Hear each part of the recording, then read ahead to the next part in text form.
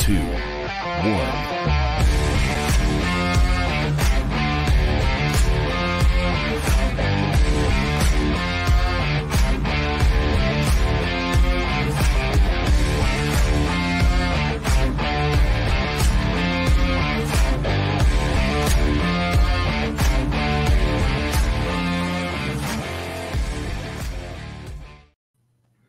What's going on, everyone? This is Ryan with the Hard Money Bankers for another episode of Market Makers with my partner Ian. What's going on, Ian? Not much, just hanging in there. Yeah, another busy Wednesday, February. You know, I was just talking to Ashley before the show. Oh, by the way, this is Ashley, and I'll give you a better introduction, Ashley. But we were just talking how, you know, like the seasons of real estate since COVID have been out the door. Like February is busy right now. What? Yeah, that's what we're dealing with. So, okay, let me get the proper introduction here. So this is Ashley Molson, if you're not familiar with her, North Jersey attorney in real estate. She's the owner of Molson Law Firm. She's been doing this for up to 10 years. Probably next time you see her on the show, she will be over 10 years. She works with investors, navigating the acquisition process and all of that. In fact, we're going to talk about a new service of hers that she is adding. But more importantly, I think Ashley is the new age of legal and attorneys. You know, the old school way is kind of like pressuring you, like you're on ask your question fast as you can because, you know, I'm clocking you right now. Let's go. Ashley will actually like listen to you and talk to you as a person. And you know, we had a show with her before. Key thing is don't mistake kindness for weakness, because Ashley knows her stuff. She is an expert. She's somebody you want in your corner. She just does it in a manner that you also feel good as a client. You feel like you're talking to a person. So, Ashley, I hope that's a warm introduction for you. Thank you. Thank you for joining the show as always. You know, you always have great insight for us into the market, what's going on. So, let's start there. It's been maybe a year since we've had you on. How have things been going for you? Yeah, so something that I've noticed in the current market is actually a shift of a lot of professionals wanting to put pressure on investors specifically. So because I'm known for doing work with investors, I'm getting a lot of calls from various professionals like knocking down my door asking me, how do I work with more investors? So there's like a kind of internal pressure coming from being known for working with investors. There's also like a distaste for being part of the rat race to kind of rely on other people to generate business. So I'm seeing a lot of professionals and a lot of people shifting their business models to trying to figure out ways to get direct to either their consumer or to partner with people who they don't really have to feel like they're chasing business down. And that's especially because the pay to play, business model doesn't really work. I always said when COVID was at its height, like money talks until it doesn't. So we're at a place now where people actually have to kind of back up, what they're selling themselves in terms of how they're working. So there's that. Volume's definitely down for everyone. I think that's not talked about enough. That we probably touched on that in our last podcast that we did together, that we were getting into that camp where volume was going down. Now it's been down. And as you mentioned, when it first, the episode first started, like people's seasons are changing. So where you might be having a busy month, someone else might be having a slow month. We're all over the gamut in terms, we don't have like a actual streamlined season for everyone all at once. And there's a lot of uncertainty out there for agents right now with the commission lawsuits and people kind of like either going forward pretending that nothing's going to change, then there's other people who are like, oh my gosh, things are changing tomorrow. So there's a lot of buzz just in the kind of agent community about that, and professionals trying to figure out what's going to happen to, me and how I serve people if this drastically changes as well.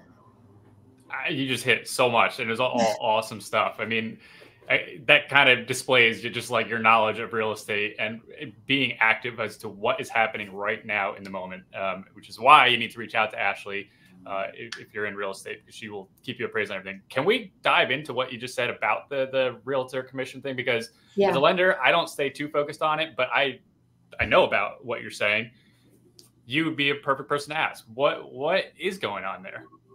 Yeah, so essentially, there's a lot of different kind of copycat lawsuits that have been filed in various different locations and jurisdictions, and decisions are either coming down where there's been like jury verdicts, awards, and or settlement agreements being put into place.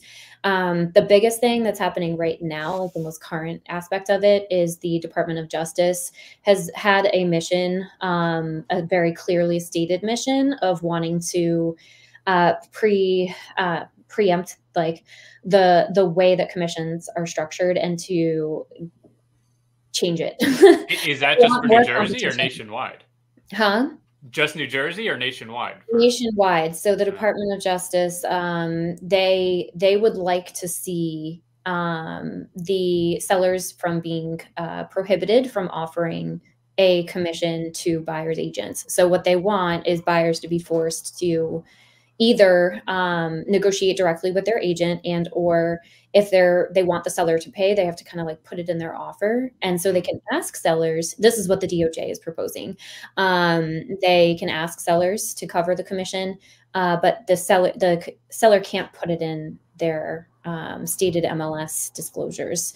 So the DOJ is like filing these statements of interest in the lawsuits where settlement agreements are being reviewed or approved by circuit court judges.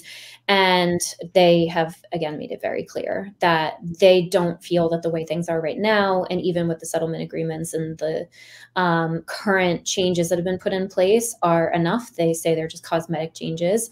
And I don't think that it's going away, anytime soon. What's the why are they involved? What is that? Not government overreach? What am I missing here? Well, the government is worried about anti-competition. So they're worried about price fixing, and they have full jurisdiction over when there's like a national price fixing operation that's been put into place. But why would they say that? Like, you have so many brokerages. Price fixing would require all the brokerages to. Right. But you have like this common practice that is put into place where everyone's doing it the same. And if you want, I can definitely send you some materials from like the evidence that was put forth in some of the cases, which has obviously helped the DOJ. And in their case, they get to see, everything that's being put in the complaints and the public record. And they've also had various like discussions with like the NAR and the MLSs. So there's definitely like a national standard of how commissions are paid in the United States, and the DOJ has this is their stated responsibility to protect homeowners, buyers, and sellers from the anti-competition that's happening. So it's quite interesting when you look at the different perspectives of the defendants, and you have the plaintiffs, and then you have the DOJ. So there's all these different. Who are the defendants? So all the various brokerages that you could imagine, and their parent companies, and also the MLSs and NAR. Wow. I mean, how is that impacting what you do on like a day-to-day? Like, is this something that what are you waiting for to happen from your perspective? So it's not impacting me directly right now. However, if, let's say, something gets put forth, and I like to try to imagine and prepare for if this were to happen, if sellers are prohibited from offering commissions, and it does so happen that buyers have to start negotiating with the agents, my thought is that is going to completely shift the discussion of value of what is being actually offered by agents, and buyers actually realizing what they've actually been paying for, but they didn't really know it, because the prices of the real estate have always kind of accounted for sellers recognizing what their net will be if they're using a realtor on their listing.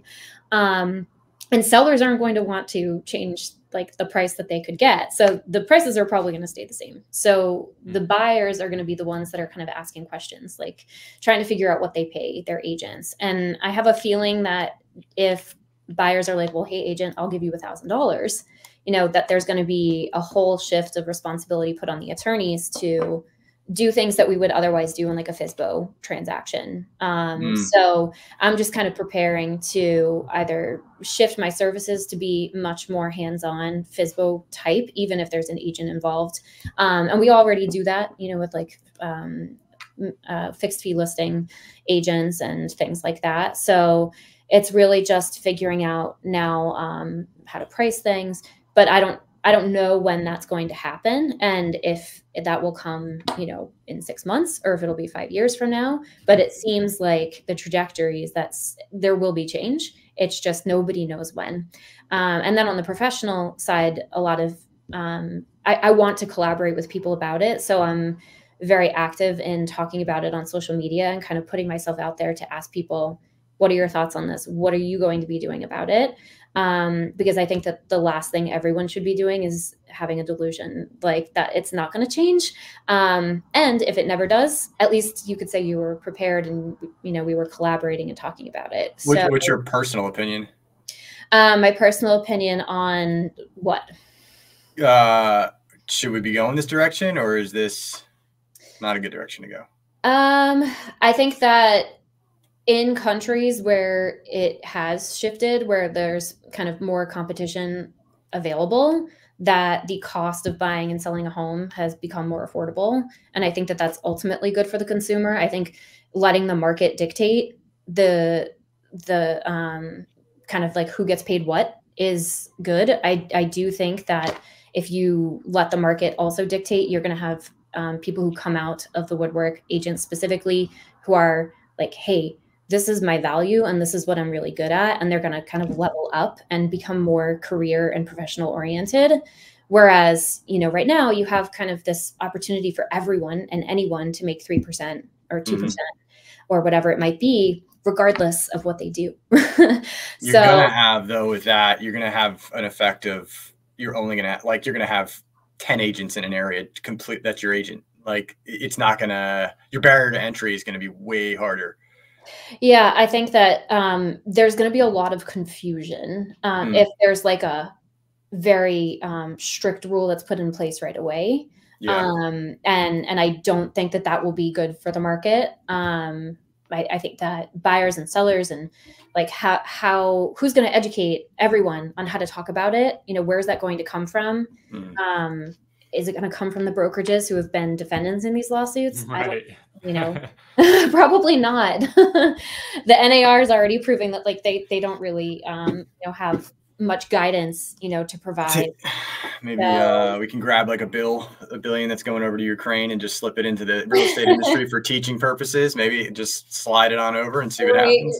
Like you're right. Like, what's the infrastructure going to look like? Yeah, to pull that off, because it's like a major industry overall. Yeah, and a lot of the countries that the plaintiffs were using to support their lawsuits are countries that have kind of always had the competition in place, so they never had to go from what we're doing to shifting the structure and shifting the pay structure. So I think that it would be really messy if there's like an injunction, put in place, and right, a change has to go forward immediately. And then you have consumers who don't even know, they're not paying attention to this. So, are there other countries that have not even, yeah, are there countries that have been in our position and then successfully made the shift?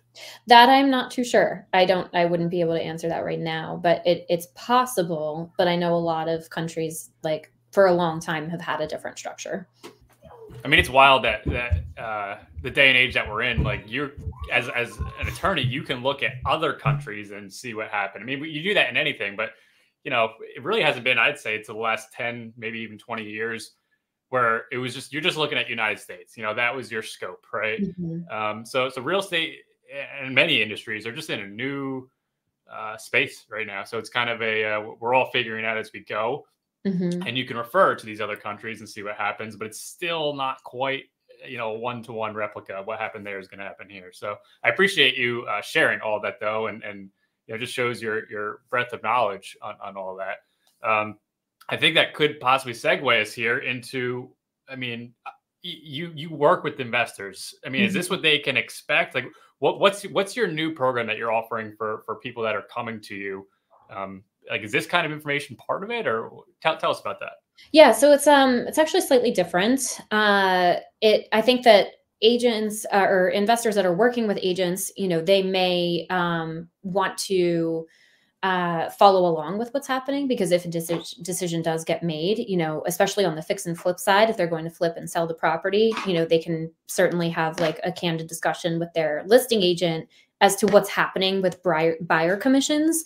They may also feel that they just want to pay a buyer agent, so like the whole discussion of where value is I think is really what comes out of it, and what every buyer, seller, investor should be thinking about is, where do you find the value, and where do you want your money to be going? So that's kind of one way that I would segue it. But in terms of what I'm shifting my firm into offering is unrelated, but it's focusing on offering what's called pre-acquisition diligence to my investor clients. So one of the old school ways of practicing real estate law is, don't come to me until you have a contract. And usually by that time, you have an investor who's locked in a price, and they kind of have an idea of like what type of diligence they'll be doing on the property. Obviously, the more creative of a deal it is, the more complicated the diligence will get. But at that point, you have a seller who's, if they're working with a lawyer specifically on the other side, they're going to be expecting a deposit. You may also be looking to assign the transaction. You could have a buyer who has concerns. So there's a lot of research and work that can be done to support an investor from the attorney's perspective before they even go and lock up a price on a deal. And some of the things that will come out of the woodwork may even impact what price they offer. The best example I can give is title searches, making sure that whatever, number you're working with will actually be doable for your seller.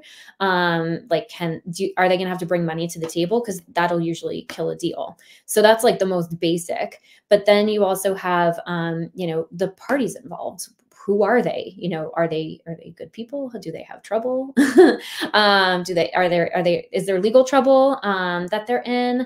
And then you may also have plans for that property that the deal doesn't work unless you can, do certain things to it when you're fixing it and flipping it.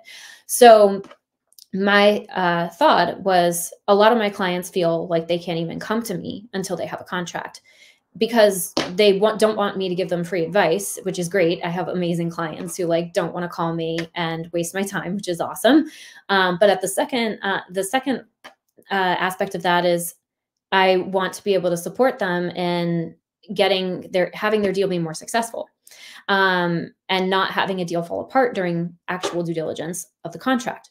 So I sat down and thought about, what is some way that I could balance out, getting compensated, right, for time, but also providing my clients with the opportunity to have an actual analysis done from the legal perspective on their deals, so that when they do go under contract, they lock in their price.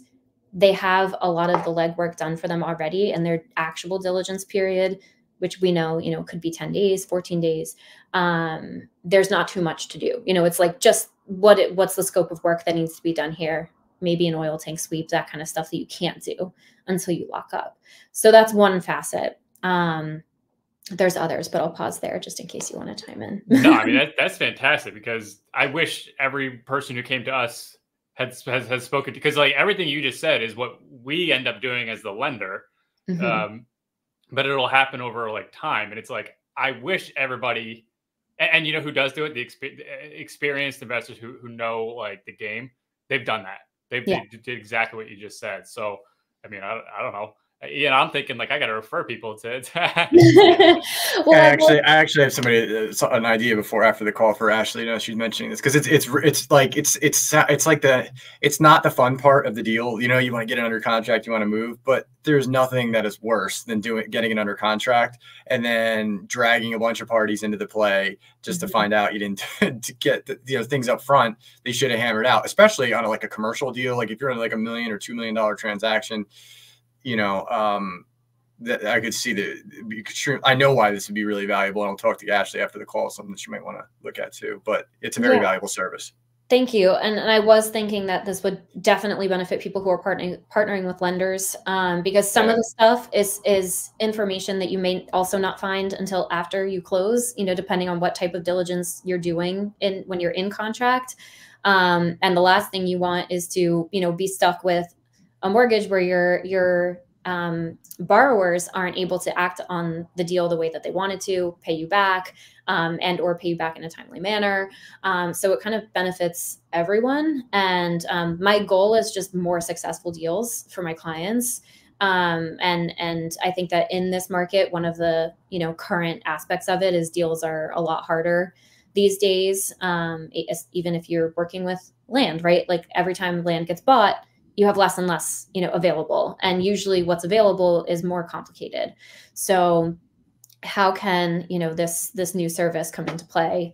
And then on the post-closing aspect of it is a lot of investors are usually left from their transactional attorneys with like no communication whatsoever, and they have to deal with their contractors by themselves. So I'm offering what usually is available to like high net worth investors who are in commercial space, which is kind of like contractor management post-closing, getting lien release waivers signed, following up on, payments from the contract, making sure the contractors have received their payments, keeping the paperwork and the receipts in order, making sure that, the lender can be supported with whatever draw, request is being put forward. So just supporting the investors post-closing from, the legal aspects of things as well, will be supportive, because we've also had situations with our investor clients when they go to sell that we ask them, how was it, right? How was, working on the property? And they're like, oh my gosh, it was a nightmare. And I'm like, oh, I could have been available for that. How do I, structure this so that it's like actually clear that I'm available for this? And we're not just leaving them hanging to dry in that respect. Yeah, and that's a good service, because I always tell people the two places that you die in a deal are in the purchase. You pay too much. You're dead out of the gates. And then in the execution, which is like, oh, I got a great deal. And next thing you know, your $40,000 budget just went to 300 grand. You got a contractor suing you. That's where, those are the two places that you're going to fail, or succeed. So, you're offering a service to take out one of those places right out of the gates, so I think there's a lot of value there. Definitely on the bigger construction projects, like a $1 million construction project, you don't have room, a mistake is 200 grand. So you're in trouble. Yeah. But even from like the smaller, single family home, right? Every single dollar can eat into your spread. So if you could have gotten something like a change order, put forward or sooner than later, a lien waiver signed, like all of that could be, it could be money, right? And so when you're looking at like a 50K spread to 100K spread on a deal, like everything matters from that perspective as well.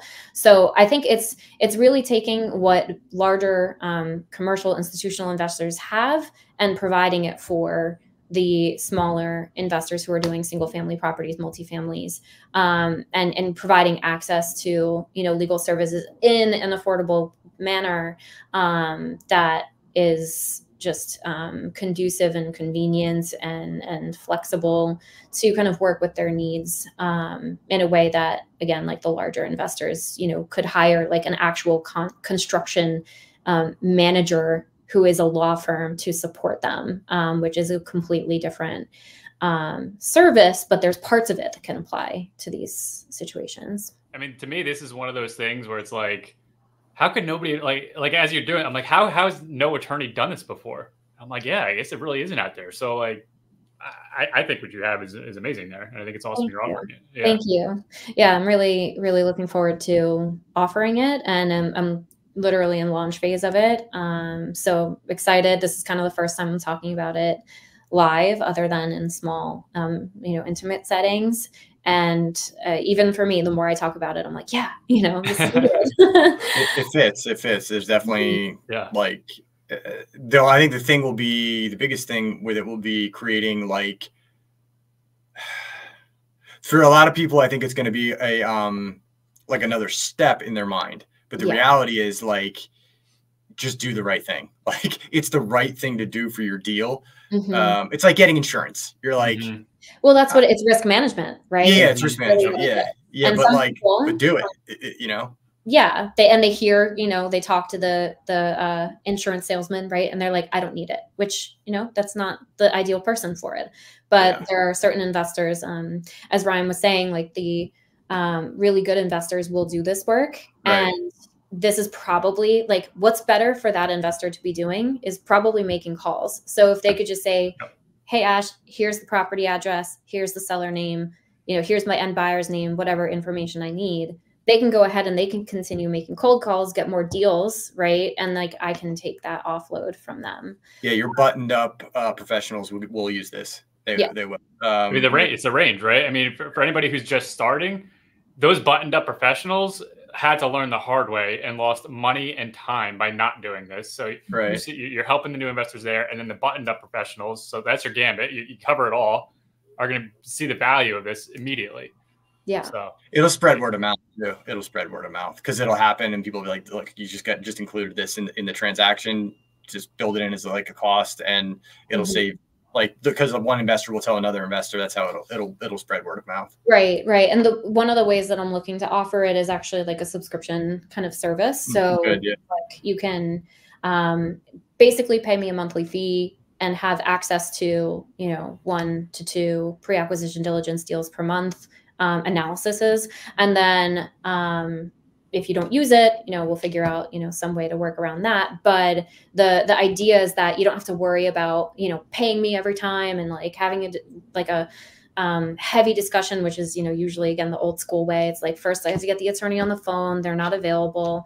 They're busy. So it's kind of like, you're letting me know you want me available for this, and I'm letting you know I will be available for this, and there will be like a streamlined way for it to be provided and available, so that it doesn't feel like an extra step, which I think is, you know, on point, that, you know, people will definitely feel about it. Well thought out. Yeah, for sure. Yeah. Now it's just, how do I take pre-acquisition diligence and make it shorter? Shorter, more efficient, right? Always. Yeah. Yes. So it's easier. Yeah, we've been trying to do that for 15 years. So, so actually, I mean, we're over time, but I don't care because it's always great talking with you. How can anybody get in touch with you if they want to get these services or just ask you any legal questions, whatever it may be? Yeah. So I will not give legal advice on social media. So if you want to follow me just to get to know me better, I'm extremely active on Instagram. My handle is @realestatelawnj. So I try to make that easy. If you do have a deal or a question that you want to send to me, you could email me at ashley@molsonlawfirm.com. And otherwise, if you do follow me on Insta, you can DM me, and, you know, I can take it from there if you forget my email. Awesome. And it'll be posted on the email when this goes out. So Ashley, appreciate you as always. You're always, you know, tearing down walls, right? Like that's kind of what you do. It's great. Trying to. Yeah, it's awesome. Awesome to see. So Ian, you got anything you want to add? Or no, I think it's great. I think it's really smart. Thank you, guys. Ashley. All right. Well, thanks for coming on the show, and we will see you next time. See you soon.